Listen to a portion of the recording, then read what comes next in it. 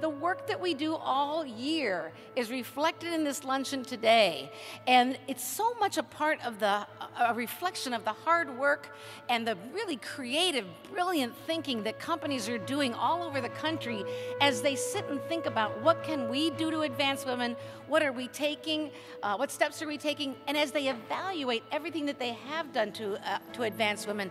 And these are the companies that are involved in this great initiative that we call the Top Companies for Executive Women, that's all about getting women into those excruciatingly high-level jobs at our companies. We love filling this hall with companies that know what's important to women, that know that women's success is your success. Today we celebrate women and the difference we make. Today we pay homage to women leaders because when women lead, we see remarkable results for our companies, for our country, and for the ecosphere. How I got to where I am now was really most impacted by an event that was actually mid of my career. After 18 years of retail merchandise management, increasingly, more complex responsibilities, I made a strategic decision to enter the manufacturing and supply chain industry. To great chagrin from my colleagues, my family, my spouse, everyone thought I'd kind of lost my mind after that many years of retail. It turned out to allow me to stretch new muscles in classical branding, which I wanted to understand, classical CPG merchandising, and really how to run a P&L from the supply chain side. That has become so critical to my ability to run a sourcing division for a company the size and scale of Walmart. We're very much the largest retailer, but in many ways we're also the largest manufacturer.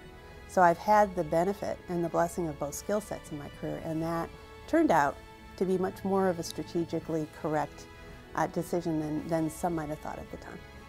A big lesson for me of that was don't be afraid to take risks, don't be afraid to jump in and stretch new muscles, don't be afraid to appear to start over, if you will, because you always have that skill set that you left and you just broaden your horizons with what you learned in the new.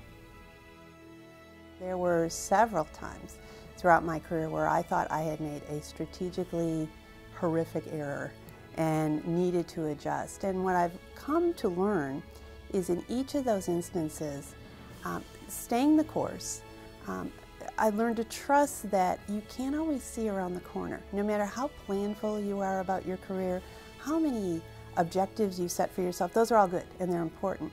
But around the corner are often things in your career you can't see at the time, and each one of those roles ends up being something you leverage into the next role. So I don't have remorse or regret about any decisions I made or any experiences I had. And I think that perspective has helped me. But I won't say that they weren't bumpy and that I didn't doubt at times. I think you have to have a lot of faith in yourself, trust your gut, trust your instincts, and your career turns out pretty well for you. If I'd say personally, a regret that I have is that early in my career, I was the classic attempting to be superwoman. And I was so focused on making sure that I was standing tall on representing women and being a career woman that I did forfeit some valuable time with my children early on. Quickly corrected that. I've learned that it's not about work-life balance, it's work-life efficiency. Was fortunate to learn that early on. But I believe I could have relaxed a bit and enjoyed my kids when they were younger. And I think I probably have many women that share that feeling. Young women entering the workforce today have a unique challenge, very different challenges from women of my generation.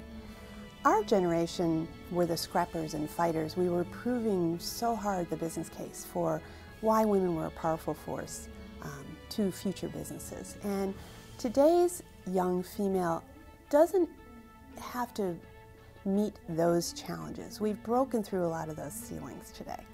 So while our generation maybe had fewer networks, it was a little bit more lonely at the top, we didn't have the same role models. At the same time, we were advantaged by, if we worked hard, our singularity gave us presence and separated and differentiated us. That's why you see our generation had a lot of firsts. They were the first CEO or the first president or the first director or the first board member. A young woman today is entering a field that is much fuller. So their unique challenge is, how do they separate themselves? How do they find a way to prove their unique differentiation, their value is recognized? Sheryl Sandberg called it lean in. I fully agree with that, and I'd even build on that and say a young woman today needs to lean in or risk being left out, because they won't be part of the equation if they don't stand out amongst their peers.